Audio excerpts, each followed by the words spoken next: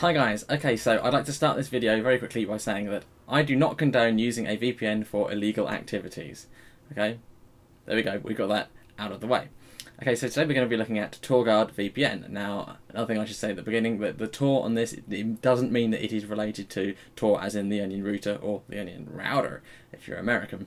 Okay, it's just the Tor in the name stands for torrent. So, okay, so let's start with what is a VPN and why do we need one? Okay, so VPN stands for Virtual Private Network. And to explain this, I'm going to have to go and talk about a few other things to begin with, so do bear with me.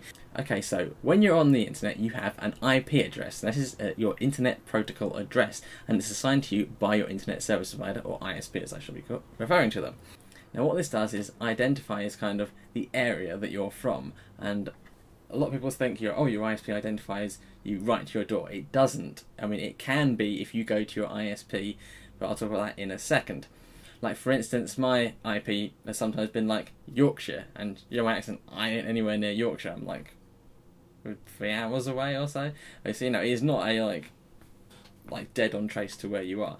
But anyway, other people can all share this IP address. So once if you're not using it, someone else can be assigned it. So if they have an IP address, someone has an IP address, they can't trace that to an exact person unless they can go to your ISP to tell them I had this address at this time, and they can trace that back, and they'll trace it back to your actual internet connection, your house. But again, this does not trace it back to a single computer. This just traces back to your house, and they have to go and argue with your ISP for ages to do that. But anyway, how it actually your internet connection works. You have, say, you here, and then you have your ISP here, and then you have the website that you're going to around about here. So what happens is you send your request, say, youtube.com, then that goes to your ISP, who then go on to YouTube. That then sends it back there and goes like this. Obviously, it's all done very quickly, and it's not like a like this. Yes, but with that, this is all open. Your ISP can see, oh, they're connecting to YouTube, and well, they can see what you're looking at if they so choose to. So this means that, and this is more a problem in America than it is in the UK. If they're thinking, well, they're going to something that's going to use a lot of bandwidth, well, we'll throttle that right down, and you could spoil something like that.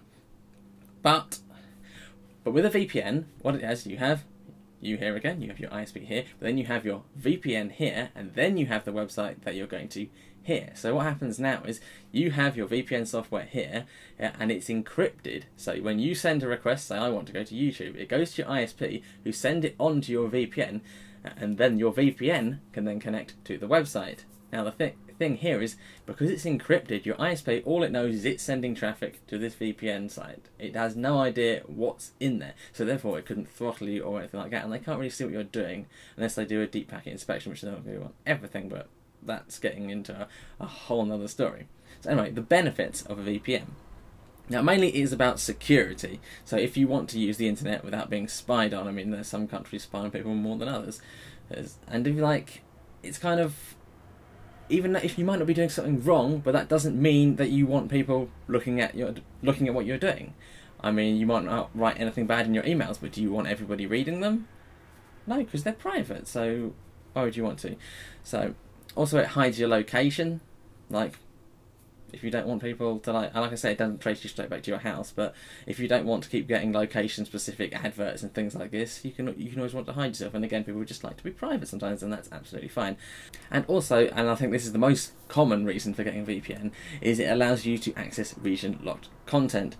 Now, like for an example, if I go abroad and I want to watch like a BBC show on the iPlayer or something, and then it would say, you're not in the UK, you haven't paid a license fee, you can't do that. But if I connect to a UK VPN address, then I can just watch it while I'm abroad. I mean, it's fine, I pay a license fee. What of it? I mean, again, people often do this with like US Netflix when they're not in America and things like that, but that's not something I do, but you know, it's something I'm saying that you can do, not that you should do. But that's enough about actual VPN, like explaining that. Let's talk about TorGuard VPN. Now, I mean, I have no particular kind of interest in this particular one. It just happened to be the one I chose for a number of different reasons. First of all is because they're actually based in Panama, which is like a South American country. It's between Costa Rica and Colombia, and for people who aren't very good at geography, it's kind of in the bit between, like, you know, the little bit that goes between South America and North America is kind of in the middle there. Okay, so they're based there, and in that, and that probably doesn't make any difference. It gives me peace of mind that it's not in America, so it can't be raided by the NSA any second. So, you know, that's just, you know, yeah. They allow 5 connections per account. There are no limits on your speed or bandwidth. I would say it was going to be capped at more by which connection you're going to. So if you've got a VPN that's over the other side of the world to you, you're going to have a much slower, because you're going to be going a long way to where you're going to be going. So as I was saying, it'll go you, ISP, but then it'll be going halfway around the world, and then it'll be going to where you want to go. So naturally you will be slower doing something like that, though if you use one that's closer, you'll have a higher speed. So although they don't impose any caps, that is what's going to limit your speed. So yeah, that is worth keeping in mind. They also don't keep any logs of traffics or downloads, so if anybody does contact them, they can say, no idea, can't do anything. So they even say in their FAQ section that they'd be happy to hand over a completely blank hard drive because they don't store any information. So that's a good thing. They also have a stealth VPN feature, which is kind of even more secure. It's like mainly for countries such as China and Iran, which have like really, like, they have DPI, deep packet inspections, that stands for. What that does is disguise your traffic as HTTPS, so they can't actually, all they see is an encrypted traffic. They don't even see it going to a VPN. They just, it looks perfectly normal to them. So yeah, there's that if you'd ever need it. But I think in the UK at the moment you don't really need something like that, but it can be worth using, you know, for extra security. So there we go.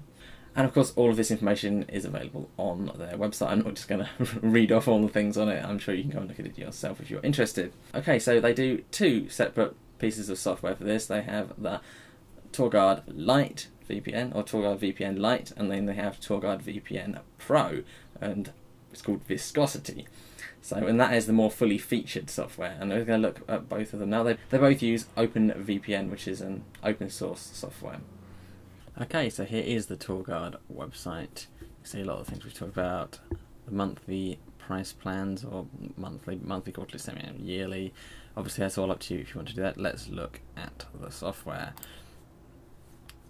Okay, so right here we have, this is the TorGuard Lite VPN service, and it is literally just this square here. There's nothing fancy about it. This is actually meant to go on any device, so this can go on Android, on Linux, on Mac, and on Windows as well.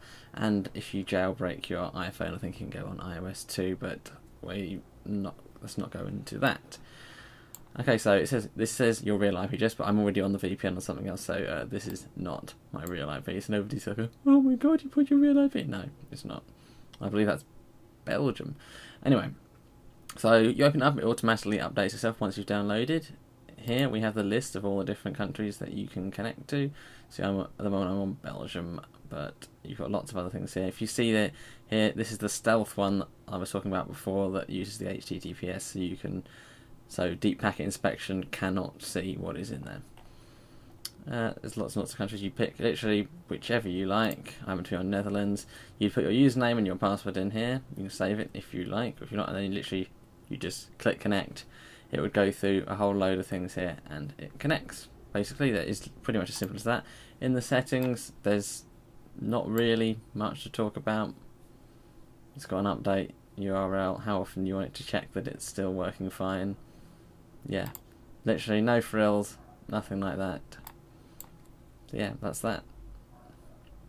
Okay, so let's look at the TorGuard Viscosity client, the Pro client. So here you see, this is where I'm already connected to Belgium. Now, on the main screen, connections, this just shows you all the possible connections you can have. Okay, so I'm done with Belgium now, so I just want to disconnect to that. So that's disconnected that, just like that.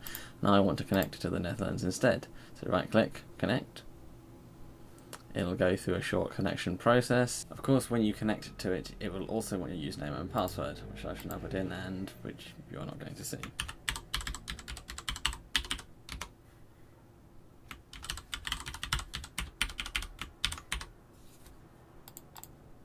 And as soon as it's done, this icon here will turn green. And there we go, we are now connected to the Netherlands.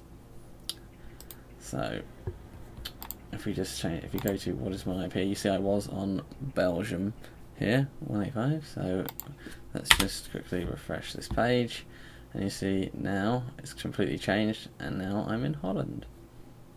Fine, Ecotel Limited, apparently. Okay, so if you want to see like your connection log here, this will go through all the stuff that it's just done here, and you can get how much up you're up and down, and it'll do a nice little graph here showing the usage, etc. I don't imagine people will be too interested in that, but it's there if you do want to see it. Okay, as part of the options in the general, you can start it at login and do all things like this, disconnect connections after inactivity. I'm not entirely sure why you want to do that, but you could do updates, and if you've got your own open VPN connections already set up, you can import those in, but again, I'm not really going to go into that. As far as appearance goes, you can choose what your icon's going to look like in the corner. I have them set to that.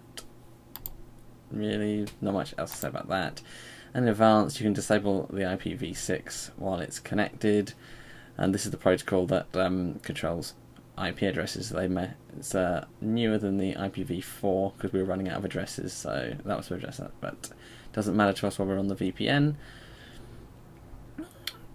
Yeah, no, I don't really think if you're not going to be tinkering things, I don't think you're really going to want to be looking at any of this anyway. But yeah, this is just the pro version.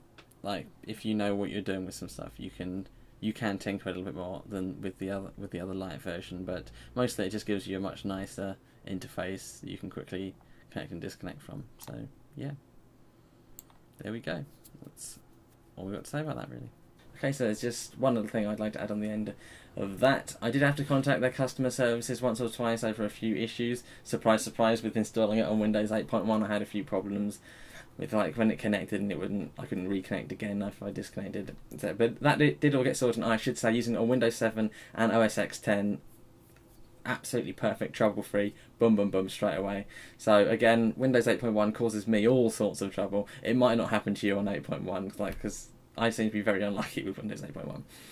Okay, so lastly, if you are interested in buying TorGuard VPN, we have an affiliate link that is below. All you have to do is click that, it'll take you through to their website, and you can buy it from there, and it'll give us a little bit of a kickback. I mean, if you don't like doing that, don't like clicking on links like that, then just absolutely fine. It's torguard.net, go there yourself, and you can try it out. I think they have a money back guarantee if you don't like it after you can use it for a couple of weeks or a month or so, as long as you don't go over a 10 gigabyte cap. They'll be happy to just refund you the money straight away. But so far, I mean, I've used it for over a month. Their service has been very good, so yeah, I can't say anything else really. So anyway, I think that's all I've got for you. Thank you guys for watching. If you leave a comment below, tell me, what do you think of VPNs? Is it something that you're interested in getting, or is it something you've already got? I mean, what one do you use? Like I say, I chose this one literally because it's not based in America, but there are plenty other decent ones, like PIA, pretty good, I hear, and Hotspot Shield obviously are pushed quite a lot. So, and they're all priced much for a muchness. But yeah, so I'd really like to know what you think of your VPN if you use a VPN. So yeah, let me know that. Thank you guys for watching. We are very nearly at 1,000 subscribers, so really thank you very much, and I will see you again soon.